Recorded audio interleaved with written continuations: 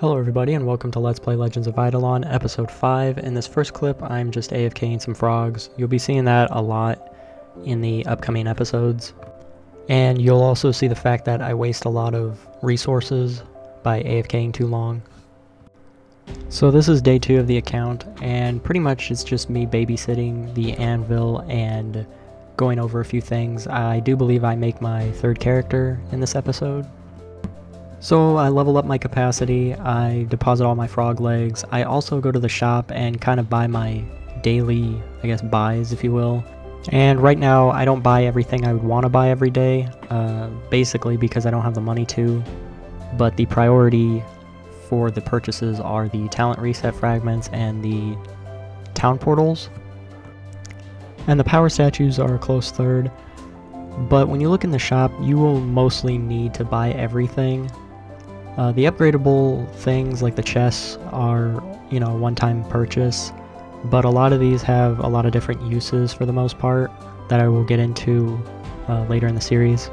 And I also want to reiterate that the scope of gameplay early on is going to be focusing pretty much on my step-by-step process and showing off different mechanics and basically teaching and just kind of going over with what I know so far with the game as a whole.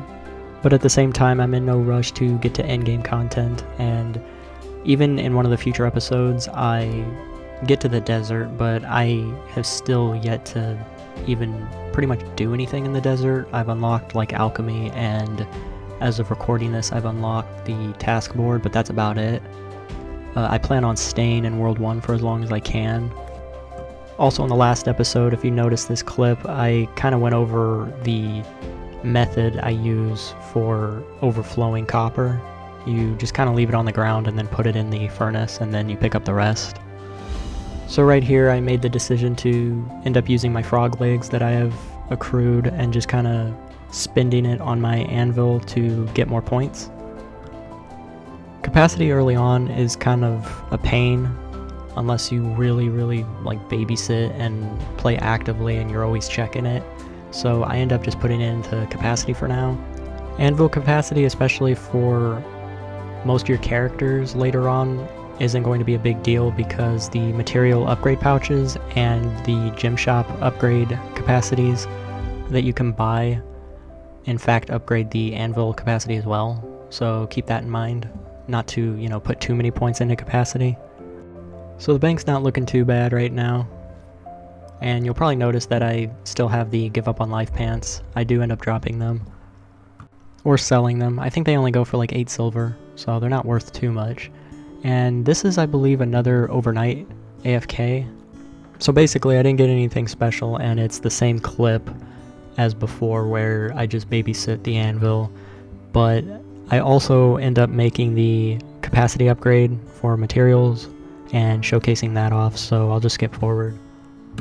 I also cut out the fact that I used mushroom spores and the frog legs I had gotten from AFKing to purchase more anvil points for him, and again that basically all went into capacity. So right there I just showed off the recipe for the cramped material pouch. So with some bean slices, some frog legs, and some trusty nails, you can get a pouch to upgrade your capacity, which is very nice, and it'll allow me to not waste as much materials right now. It upgrades your capacity from 25 to 50 baseline. You can see all those statistics at the top where the tab says storage info. I also ended up showing my anvil tab, which was 110 capacity, and now it's 220, so I don't have to babysit it as much, which is nice. So moving on from this clip and onto the next one, I end up showing the furnace upgrades and what you can buy. I do purchase some, and one of the upgrades you can buy allows you to get cards every time you withdraw ingots from the furnace. They will drop, and I show that right here. All the different tiers of furnace cards, there's only 2 in the game right now, but they all come from the different tabs of furnaces. I'll go into that more as I unlock more tabs to the furnace, but basically all the forge cards give you are smithing experience. I end up just equipping it because faster smithing levels gives me access to more materials to craft, and potentially more gold if I want to sell them later on. Right here I'm just showing off some of the tasks I ended up completing, the level 70 and the claim 10 hours one. I end up going for the monster respawns, obviously. Like I said in the last episode, I'm just going to max that out first. I have yet to figure out what I want to spend these 2 unlocks on right now, or at least at the time of recording this. I think I ended up going just with the gem drop because I wanted to try and get to the golden anvil as fast as possible, and I don't really have everything else right now in terms of materials to make like the weapons and whatnot. So back here at Stiltsy Boy, if you noticed, I've been carrying around the 5 strange rocks that you need to complete his quest, which I believe was his second quest, and this is the 3rd one. This one's kind of tough at first, but once you get to the carrot map and once you're able to chop the birch tree, it's very simple. You just need 2 carrot cubes and 3 bleach logs, and that'll net you a pretty nice necklace early on and the scouting report that is needed for Scripticus. So here is me getting on my second character after that same, I guess, nightly or overnight AFK session.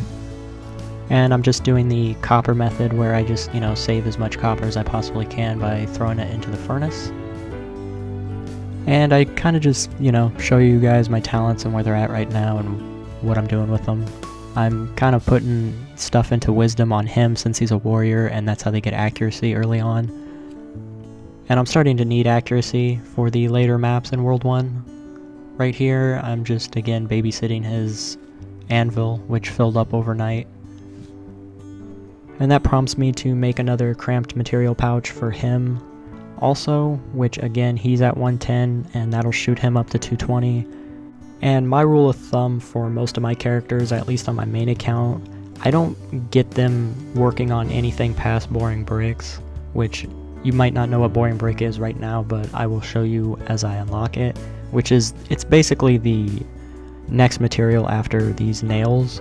Usually I just let my non-archers work on thread, nails, or bricks, and my archers are usually on the harder stuff because they're just faster naturally, especially with their talents.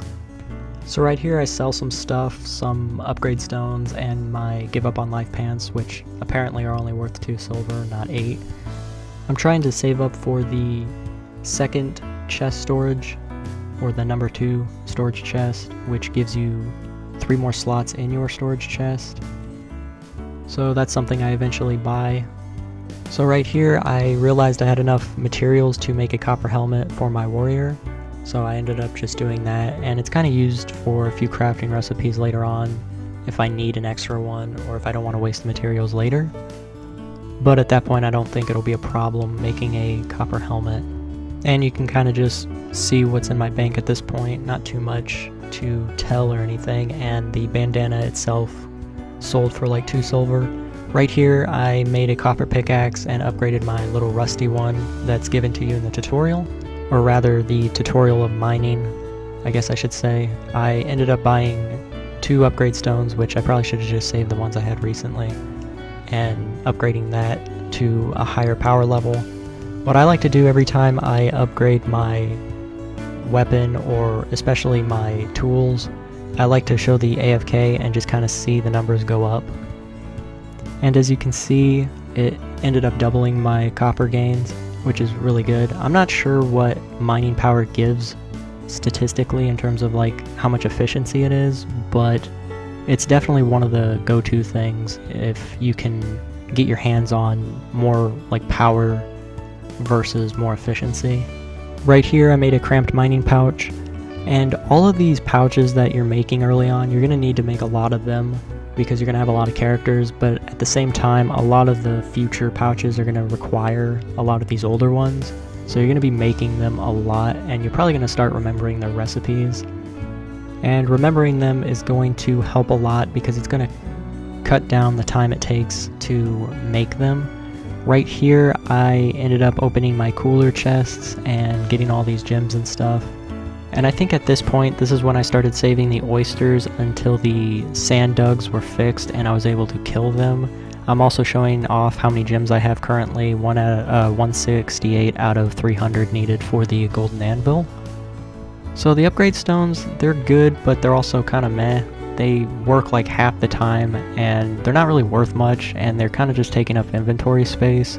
So you'll see me sell them, and then you'll see me use them and stuff. I just kind of do a little bit of both. Defense is good, but in World 1 and 2, it's not that much needed anymore. And right here, I ended up buying the storage chest, like I said I would. But yeah, back to the upgrade stones. If I had enough space, I probably would keep them.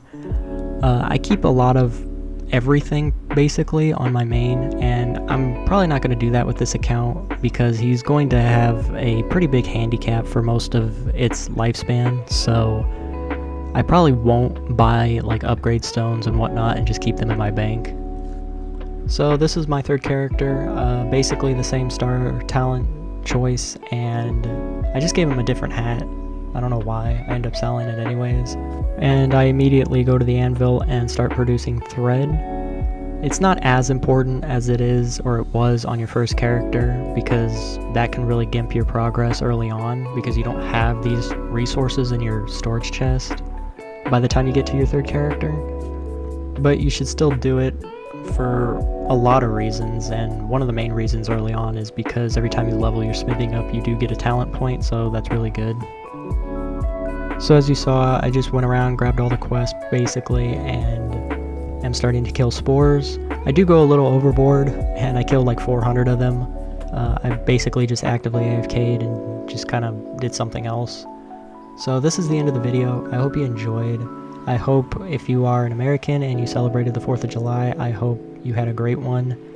And, you know, like, comment, subscribe, and thanks for watching. I'll see you around.